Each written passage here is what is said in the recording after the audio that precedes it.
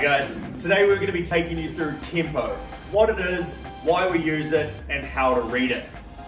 So tempo is the speed that you move on any given exercise. You'll see it in our build program every single day. The reason we use tempo is so that we can truly control how an athlete moves on a movement, and it also allows us, when we want to make really good corrections to an athlete's movement pattern. The way we read tempo is in the following sequence. The first number is always the lowering portion of the movement. So on a squat, this 4 would mean a 4-second lower down. On a deadlift, it would be from the top when you're lowering the bar down. The next movement, a number, is always the pause at the bottom. So for this example, you've got a 0. So on a squat, that would be hitting the bottom and starting stand up. On a deadlift, that would be touching the ground and then standing up. The third number is the concentric or the lifting part of the movement.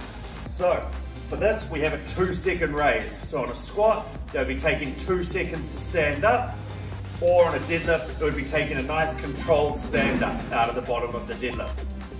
Finally, we have the fourth number, which is the pause at the top. So that could be standing at the top of a squat, waiting for your next rep, if there's a number there, or in this case there's a 0, so it'd be just going straight into your next rep, or alternatively at the top of a deadlift, holding for whatever the number is there. Let's have a look at another example. So here we have 40x0. This time the only difference is the concentric or the lifting part is the letter X. That is for explosiveness. So you're just going to try and stand up as fast as possible while trying to maintain that form. Let's have a look at another example here. So we have 42x2. So let's use a back squat for example. You'd rack up the bar.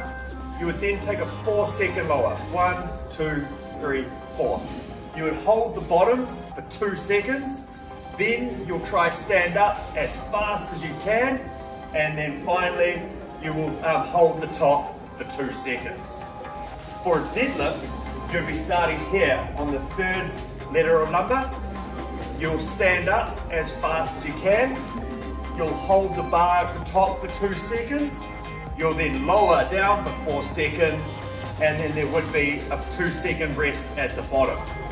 So no matter what, that's always the lower, that's always the bottom, that's always the stand up, and that's always the pause at the top.